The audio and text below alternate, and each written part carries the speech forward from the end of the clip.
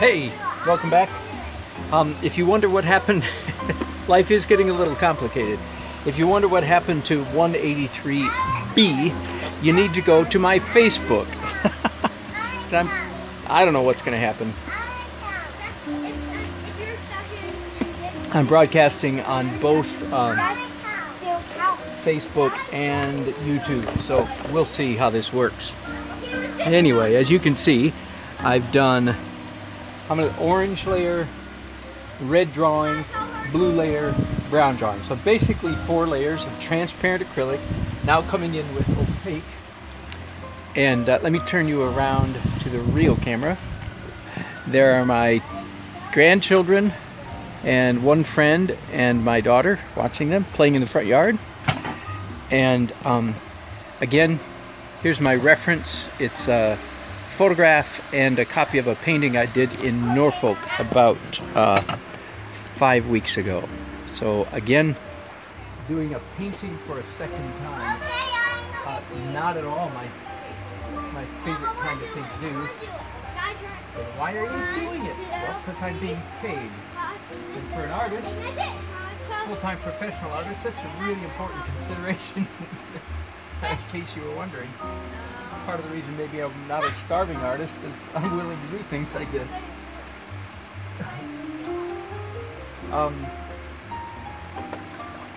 But come on, not a bad way to make a living. So it is a challenge. So it does doing a repeat of a painting. No question presents a unique challenge. It's hard to get the same level of energy. I think that's the hardest thing. It's just hard to get psyched up to do a painting in a sense that you've already done. So the reason I'm telling you all that is to say, so here's what I do to get around that. And that is, I steel myself up, I grit my teeth, my fist, and say, grr, I'm going to do a better painting of this ship than I did 5 weeks ago in Norfolk. So that's my solution is, no, I'm not going to copy this painting. Are you kidding? That's nuts. Why would anybody ever copy a painting? To hear my inner self-talk? I'm not copying a painting. I'm doing an improvement. I'm doing a better painting of the same subject matter. So, and of course I've done this kind of thing several times throughout my career, where somebody sees a painting, or I mean, good grief, I've painted Fayetteville Street. You've watched me paint Fayetteville Street 20 times if you've followed me any length of time at all.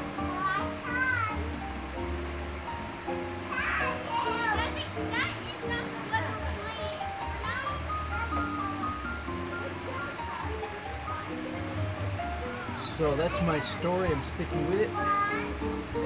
I'm painting outside because if I painted this large indoors during this phase, during this messy phase of my painting, I'd be flicking paint all over the floor, the walls, the ceiling, other paintings. It would not be a pretty picture. So I decided, even though it's nearly 90 degrees out here, it's not that yet, I guess. I don't know what it is. 85 at the moment, maybe. Kind of warm. Anyway, I decided to take the time to set up my easel, one easel, in the driveway. And I think that's what pulled the center of interest with the kids. Because the kids like to hang out with me. Is that sweet? It is sweet indeed.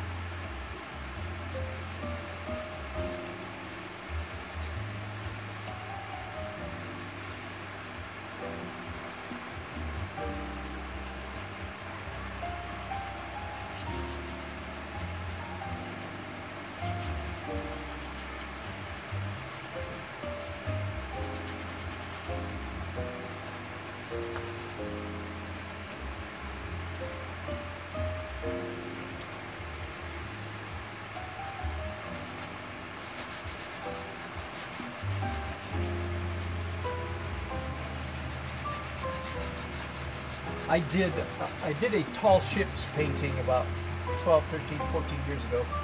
quite a while ago. There was a tall ship festival in Beaufort, North Carolina.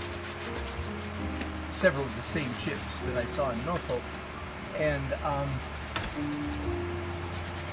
I observed at the time that if you're doing a painting of tall ships, what you're painting more than anything else is sky.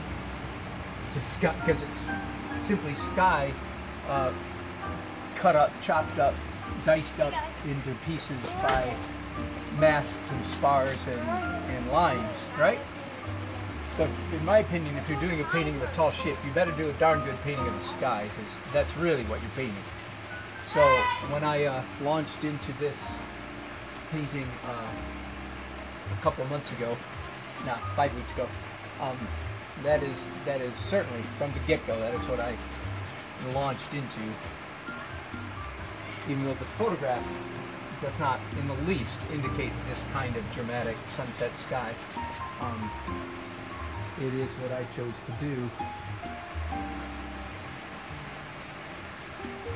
And I think it was a good decision. Of the 3 paintings I did there in Norfolk that weekend, I think this was clearly the favorite of the 3. It wasn't my favorite, by the way, but that's often the case with us artists, isn't it?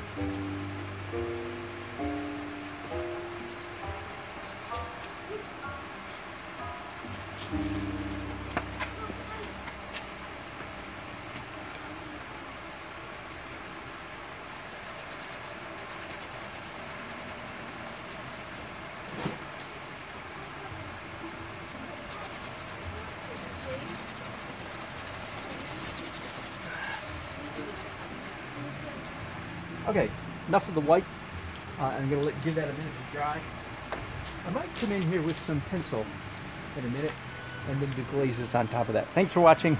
I'll be back, and if you want to see the next episode, switch over to Facebook, Dan Nelson Art. Thanks for watching.